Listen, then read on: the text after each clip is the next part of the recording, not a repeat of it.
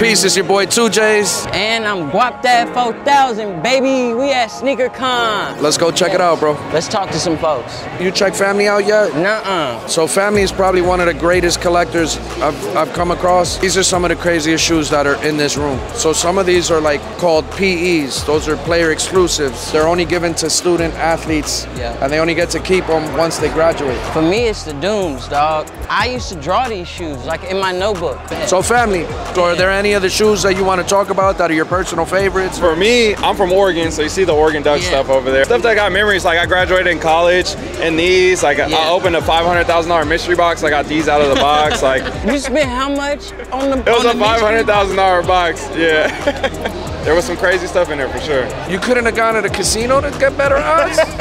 You gotta really love this shit. And that's what makes sneakers fun, because you get to go out and hunt down these shoes. You're like, yeah, you can go buy the shoes that everybody else got, but like, when you get to find the people and meet the relationships and do all that stuff, like that's what makes it fun, and going chasing it down, take you 3 years to find it. That's the fun part about it. And this is why I love this culture, bro, because it's all walks of life, and every single time it goes in a direction that you can't even make up. Coming out of Vegas, bring it back. We got 3 stores in there, been open 6 years. We started in 2017, just a group of friends. We've been homies since middle school, and it's just been going up since. Beautiful shoe, 2009, the 420 release. With the pocket. Yeah. Now they like add that into all the shoes, like a lot of them, but nah, this one's the one that started it. Come on, bring it back.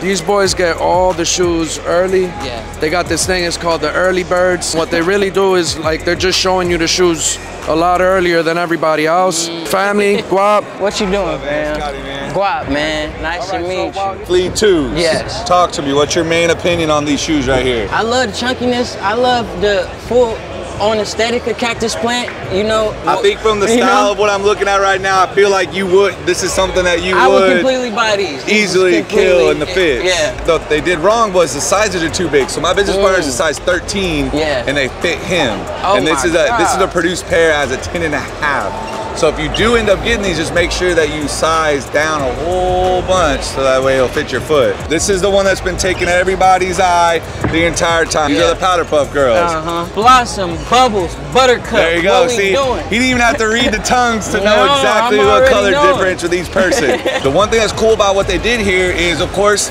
a lot of people are not liking the eyes on the back. I'm a fan of it. I like to see something different done with the Dunk than just changing the colors and the materials. A nubuck with a marble material on the side, a snakeskin material, and then an all satin material. And so they really went into detail with each individual one, because each individual one has a character within themselves. Yeah. And then of course you have the Halloween, the candy corns. Yeah. What do you think about those? I don't like them, but I love the feel in the color though. I think they did a high, because if you hold it upside down, it's in the shape of a candy corn, personally. He's like a sneaker thesaurus. Yo, you got to, bro. In his knowledge of the detail. Now, if you don't remember back in the day, they did the red satins. It was a women's release. It was very, very rare. A lot of the pairs till this day go for, I mean, you tell me, how much would they go for right now? More than I have in my bank account today. There it is. And so now they're re-releasing this, but now it's going to be the public is allowed to get it. I like these a lot better. And I'm aware of the history on these. J Balvin's. They aren't out yet.